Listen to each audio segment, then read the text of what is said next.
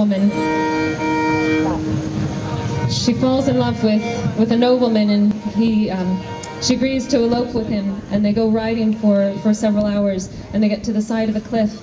And when they get to the edge of the cliff, he tells her to get off the horse, take off her dress, and jump into the ocean, because he's done this to about 7 other women before. And she turns around and she said, "Nope, turn around while I'm taking my clothes off, it's not becoming." And he turns around and she pushes him off the cliff instead. We like feisty Scottish women. So this is called May Colvin.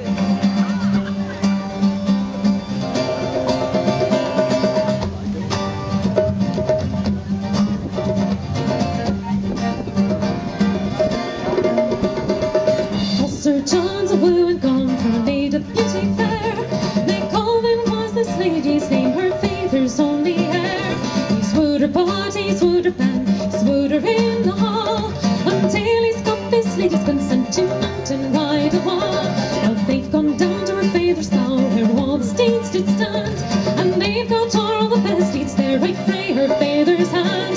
Now he's got on and she's got on, as fast as they could flee, until they've come to a lonesome part, or off by the side of the sea. Higher was the tide, and faster he did ride. Higher was the tide, and faster they did ride.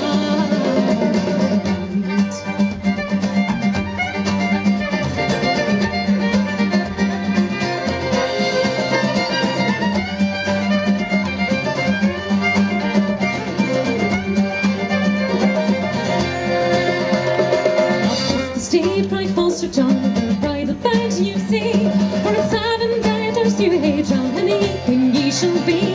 Cast off, May Colvin, the hands and silken gown, for it's o'er good and o'er costly to rot in the salt sea foam.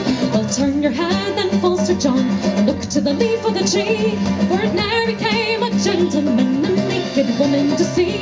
Well, he's turned his head then round about, and looked to the leaf of the tree, and swift as May Colvin was, she's pushed him in the sea. Oh, higher rose the tide, and faster he did rise. Higher rose the tide, and faster he did rise.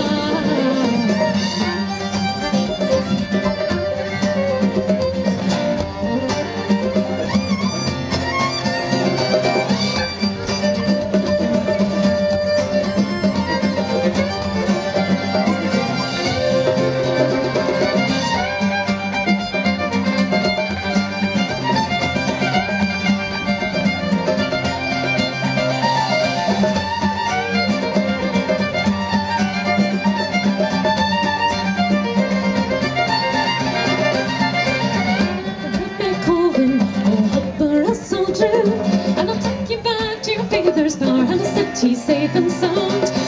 No hope, no false Sir John, no hope nor pity for thee, for 7 daughters ye hae drowned, and ye cannot believe.